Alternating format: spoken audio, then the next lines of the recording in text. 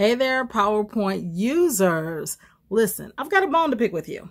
It really grinds my gears when someone puts a beautiful photo in the PowerPoint and then they try to resize it, but then they squeeze it too tight together this way or they squash it too much that way, and then the image is totally distorted. So I've got a tip, a trick for you to teach you how to get the perfectly proportioned PowerPoint images every time. Try to say that real fast. Perfectly proportioned PowerPoint images. Okay, so the point is you can make your slides look good because let's face it, when they're disproportioned and all squished and squashed, kind of makes you look like an amateur. And of course, we want to have great images, great photos every single time to send a positive message about the brand. So if this is your first time joining my channel, my name is Jay Stone. I am a master brand strategist and I help entrepreneurs build bankable brands. So you're going to love this video. Go ahead and subscribe, comment, share this out to your friends. Now let's jump into the video. Okay guys, so let's jump into this and I'm going to tell you basically how to get rid of all of those distorted images in your PowerPoint. Again, this is one of the ways that shows your brand as unpolished. So I just opened up one of my regular templates here in PowerPoint, and as you can see, it already has an image block here. So when you see this little picture image, if you click that, it's going to allow you to browse your computer and choose a photo. So I'm just going to choose a random photo. I don't even know what it looks like. Doesn't matter. I'm just going to hit browse my computer and hit insert, and it's there, right? So look, this did exactly what I expected it to do, right? I expected this image to be off, okay? So the challenge that you're going to have is what most people do is they grab the little handlebars and they do things like this, or they do things like this, right? To try to get it to look correct, and that does not work. Okay, and so then your images end up being, again, distorted. So let me show you how to shift this image. So the first thing you want to know, look at is your menu up here, and it's right underneath the orange block, and you'll see where it says like home, insert, draw. So this is your secondary menu. Okay, your primary menu is up here. You want to look at your secondary menu, and I'm going to click the picture, because when I click the picture, it adds something to the menu. Let me do this again. So here we get, it stops, it goes to transitions, view, Acrobat. And then when I select the image, that picture format pops up. Okay, picture format pops up. That's what I want to select because it gives me an entirely new menu. Okay, once that pops up, what I want to select is the crop tool. Now, a lot of people don't know that the crop tool does a lot of different things, okay? But repositioning your image is the #1 thing that I use it for, okay?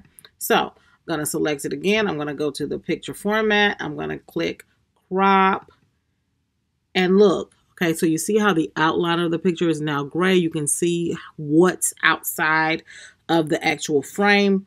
So I'm going to take, you see the 4 square. I'm going to grab that, slide left, and now this image is inside the frame. And then when I select off of it, now I can see that this image has moved. Okay, so that is a great, awesome tool. Okay, I love it.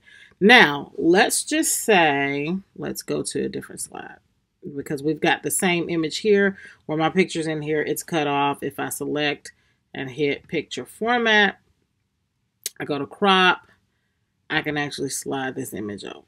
Okay, so that's one thing that the crop tool does. Let's look at the next thing that the crop tool does, right? Sorry, let's put that back. So if you go up to the crop tool and you click on the left side, you'll see this little menu. When you click that, it'll give you some other options. So you can crop to shape, which is cropping it to a specific shape. You can contain the ratio aspect. So if you want it square, if you want a portrait, if you want it landscape, you can do it so that it crops that way. You can crop it to fill and crop it to fit. So I'm going to click crop to fit, right?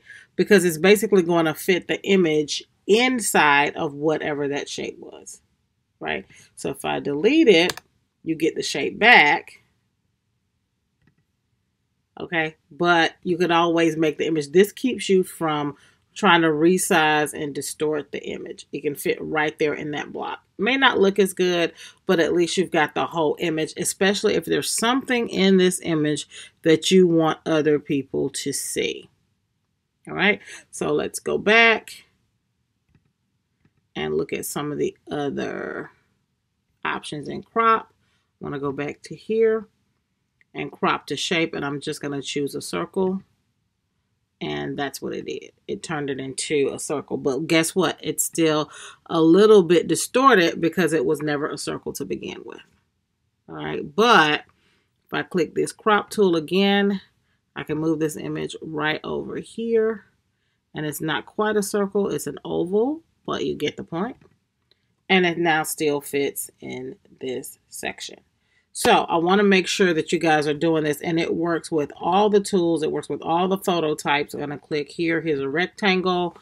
Rectangles are pretty tricky if you've got a portrait picture. So I'm going to choose a portrait image that needs to go into a rectangle. This is where you guys kind of get. All right, so look at this. The picture's portrait. Her chin is cut off. I'm going to go and find the crop tool. And I'm going to drag this image down so you can see her face. Now, what I'm going to tell people is your best bet is if it's a landscape space, try to choose a landscape image. If it's a portrait, which is vertical up and down, then you try to choose a vertical image. But sometimes you just are stuck with the image that you have. And this is a nice way to do it. And of course, it'll take a whole nother video for me to tell you exactly how you would just change the layout, okay? But one of the quick things that you can always do is a lot of times when PowerPoint feels like you don't have the best layout, it'll come up with design ideas. As you see, it keeps popping up over here to the left, to the right.